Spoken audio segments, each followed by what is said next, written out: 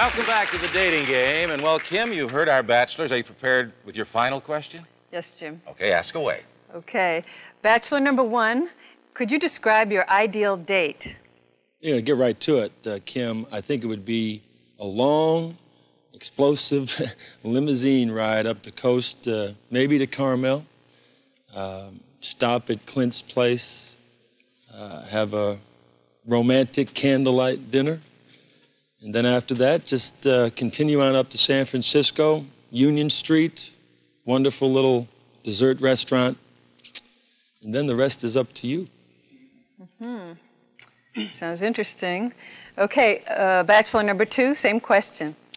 Well, Kim, I'd say I'd jet you up to my private villa and my private helicopter on Lake Tahoe and open up a nice expensive bottle of wine, maybe throw some freshly chopped pine on the fire, and, well, get to know you in a more intimate way. Okay. Bachelor number 3. You know, I've been asked this same question hundreds and hundreds of times. What's the question? What is your ideal date? Oh, well, first I think it should be organically grown and in the right climate. No. Bachelor number 3, we're talking ideal date here. When you meet a woman, what's the first thing you look for?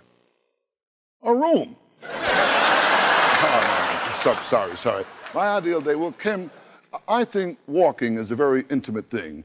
And I think first we'd take a nice, long walk together, and if the mood was right, perhaps we'd hold hands.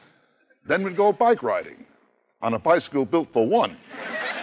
After that, I'd take you on the beach. We'd go for a swim. Hey, that gives me a chance to show off my body, huh? Then towards evening, I'd rent a canoe. And you could just sit there for 2 hours in the moonlight and watch me paddle.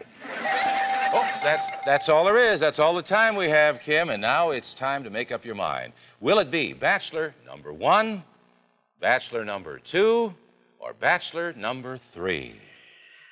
I think bachelor number 3. Bachelor number 3! Hey, Pat, it looks like the suit didn't help you at all, huh? And you, don't you have homework to do? All right, Kim, could you tell us why you chose bachelor number 3? Well, bachelors number 1 and 2 just didn't seem to realize the additional amounts of CO2 and nitrogen oxides that would be released on our dates. But bachelor number 3, although I did find him a little revolting, he was undeniably ecologically appealing.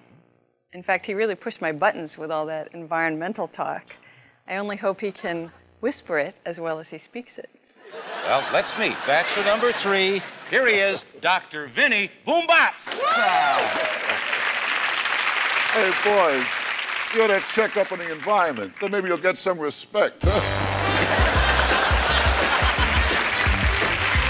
Hey, honey, the environment's getting better already, huh?